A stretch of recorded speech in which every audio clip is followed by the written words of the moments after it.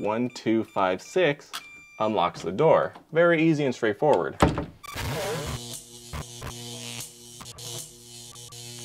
If you happen to rent out your room on a room sharing website, or maybe just want some privacy to yourself without having to fumble around with a metal key if you don't have to, we have the HOLOMARQ Sequra H1 electronic doorknob with keypad. Now it doesn't matter how many people you have coming in and out of your house if you want to give them each their individual PIN, because it does support up to 50 different unique passcodes at any given time. It does feature an auto lock mode, so the door will automatically lock again after it's unlocked once 5 seconds goes by, so you don't have to remember to lock it. You can turn on passage mode if you're having a party and you want people to easily come in and out of the room without having to constantly unlock the door, because that can get annoying very fast if it keeps happening over and over and over and over again. It's child proof, IP54 splash proof, and even, hey, I'm looking over your shoulder to remember your passcode so I can come back and rob you later proof, because you can actually disguise your passcode inside of a set of random digits, so that way the person trying to peep what your passcode is can't do it. Now this electronic door lock does require 4 AA batteries to power it, but that's supposed to last up to 2 years, which is phenomenal. But of course, like I alluded to before, if the batteries happen to die or you don't feel like typing in your code, you can always have a backup metal key just in case, so you can always enter your room. Packaging is looking great, but what's inside?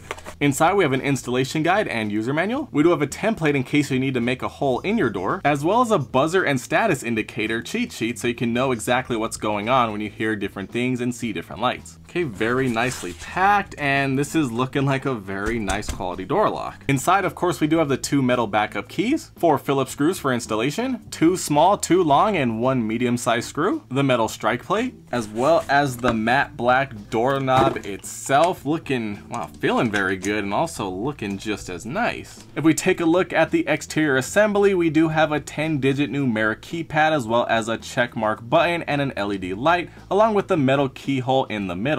Okay, buttons do have a nice click to it, feeling good. Everything does look IP54 water resistant for sure. Everything is nice and sealed. Now let's say the batteries die and you happen to lose your metal key and you can't enter your room now because the lock is dead. Down here on the bottom there is a rubber cover. You can pop this open and there's a USB-C charging cable, so you can plug in a power bank or even just plug it into a wall if you're close enough. Give it some power so you can type in your code and enter your room. So that's very cool. Now moving on to the interior assembly, there's really nothing going on in here. We just have a screw hole and a doorknob, because you don't need to do anything once you're inside. But if we do take off this metal cover, we do have 1, 2, 3, and 4 AA battery slots so you can power this door lock. Then of course we also do have this cable that's going to plug in so it can feed the battery power in, as well as a reset button. And then right here in the middle we do have the latch, and then over here in the middle we do have the actual latch itself, and it's looking very good, feeling very good quality, and this is overall looking like a very easy installation. They say it's going to be a 4-step simple installation, so let's go get this thing installed, see how easy it is to install it, and get it set up. Now it's time to get the HOLOMARQ electronic doorknob lock installed. Of course, it's going to be a lot easier if you already have a pre-drilled hole from a pre-existing doorknob, but if you don't, it does come with the guide so you can get it set up exactly how you need it. So to get things started, we're going to have to take apart the assembly since it came put together already out of the box. We just got to remove these 2 screws to take everything apart. Just like so, and make sure you don't lose these because we are going to need them to put it back together. And with the screws removed, everything should come apart just like so. We're going to start by getting the strike and latch installed into the door. If you already happen to have one of these in your wall and this fits inside of it, you can continue to use it if you don't want to install the new one. As you can see, mine is a good fit, so I'm just going to leave the one that's already installed. As you can see, the holes are roughly the same size, just a slightly different shape. So now we're going to take the latch and get it installed into the door. You're going to make sure you have the flat part over here going toward where the door is going to be closing, depending on which way your door closes. We're going to grab 2 of these small silver screws, put them inside of the latch holes, and get them screwed into place.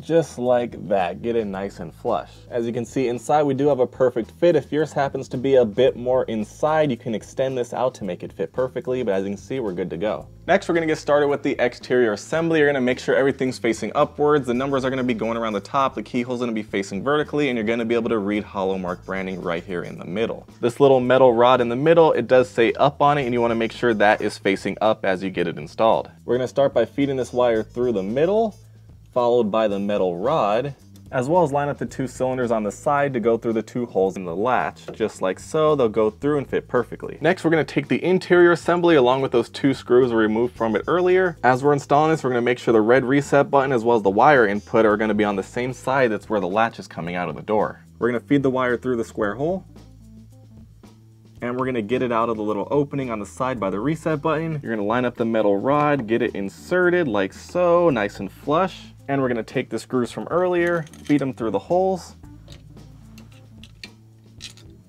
and tighten them up. Make sure you don't over tight it, but you get it nice and secure. This did come with some different size screws depending on the thickness of your door, so make sure you use the right ones. There we go, we have it tight, and everything is nice and secure, not going to go anywhere. Next, we're going to take the male wire and plug it into the female socket. It only does go one way, so make sure you have it the right way and don't force it. It's going to click into place. We're going to tuck the rest of the wire inside of the opening here. We're going to take our 4 AA batteries. Make sure you use good quality batteries to get the best results. Going to get them inserted on both top and bottom. We heard a beep once we got them all inserted. And finally, we're going to press and hold the reset button.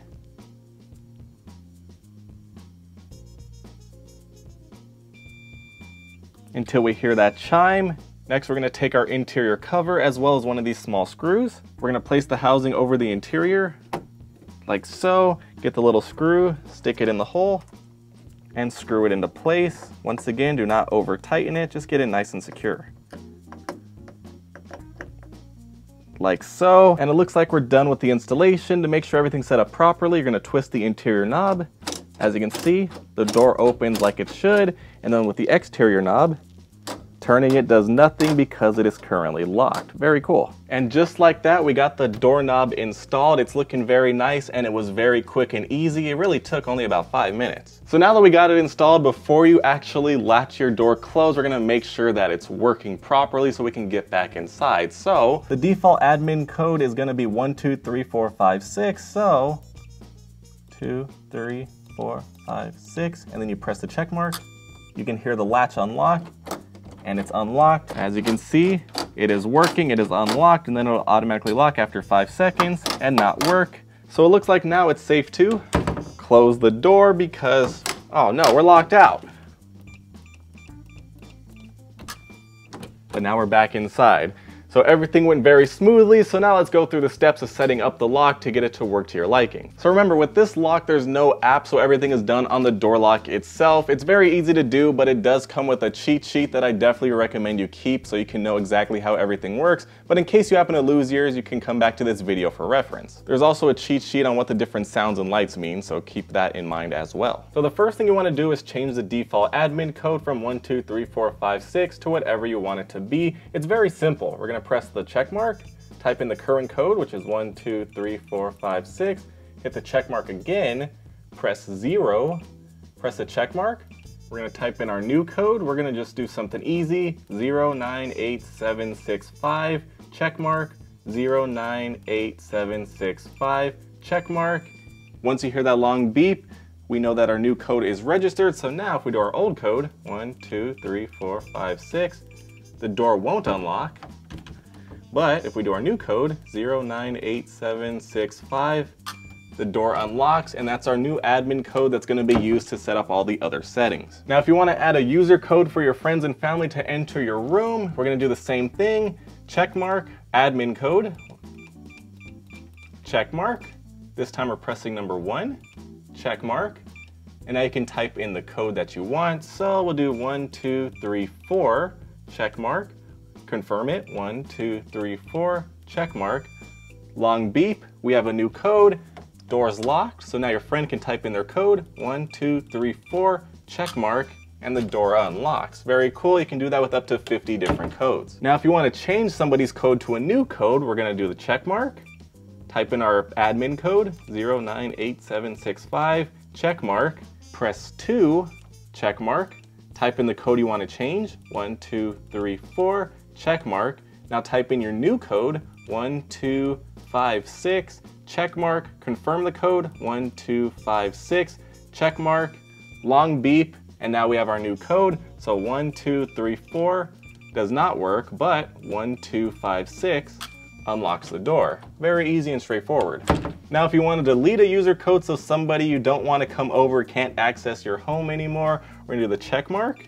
We're going to type in our admin code, check mark, press 3, check mark, and I'll type in the code you want to delete, 1256, check mark, long beep, and now that code's deleted, so 1256, check mark, does not unlock the door anymore. If you want to delete all the codes that are registered in the lock, it's also very easy. Check mark, admin code, check mark, you're going to press 99, check mark, 99 again, check mark, long beep, and now every code that's stored in here is deleted, so everybody will have to make a new code, except for the admin, because that code's still gonna work. And of course, if you want to factory reset the lock completely to factory settings, including the admin code, you're gonna take off the interior assembly and hold down that red reset button until you hear a beep. The lock's gonna reset, beep again, and flash a green light so you know you can start over. But what if you happen to be throwing a party and you don't want everyone to have to type in a code all the time to get into the room every time they pass through it, which is gonna be a nightmare? You can temporarily turn on passage mode so the door will automatically always be unlocked no matter what. To turn on standardly, we're gonna press the check mark, type in our admin code, check mark again, press number 4, check mark, long beep, so now standardly is on, so the door is going to be constantly unlocked and not lock itself whatsoever. As you can see, 5 seconds went by, still unlocked.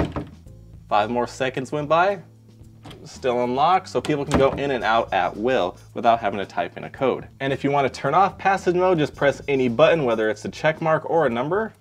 It'll lock the door and turn it back to normal. Now, if you want to turn on shortcut mode, we're going to type in the admin password and hold down the check mark for 5 seconds. Long beep, and now shortcut mode is turned on, so you can open the door at will without having to type in a code. And of course, to turn it off, just press any button on the keypad and it'll send it back to normal after a long beep. Now, one of my favorite features about this doorknob is that it has anti-prying mode. So if you're with somebody, you don't know them too well, you don't want them to peep over your shoulder and see what the code is, you can type in random digits, then your code, then some more random digits, and then press the check mark to unlock it. So for example, we'll do random digits, 112233, our admin code, 098765. 227788, check mark, and it'll still unlock because the digits before and after your code don't matter, and then the person who's peeping over your shoulders will have no idea what your code is. But maybe you're not a fan of all the noise that the lock makes when you press all the different buttons. You can actually turn on silent mode very easily. You're gonna press the check mark, your admin code, check mark again, number 5, check mark, and now as you can see, we just have an LED indicator light, but every time you press anything, there's no sounds. But the door will still unlock. The same, but you won't be waking up your family if you come home late at night. And if you want to turn the sounds back on, same thing, check mark, 098765, check mark, 5, check mark, and now sounds are back. And of course, finally, after you unlock your door, it does have the 5-second timer to automatically lock it, but if you don't want to wait 5 seconds and you want to make sure it's locked immediately, all you have to do is press the check mark after you unlock your door. So let's get it unlocked. It's unlocked, but instantly locks.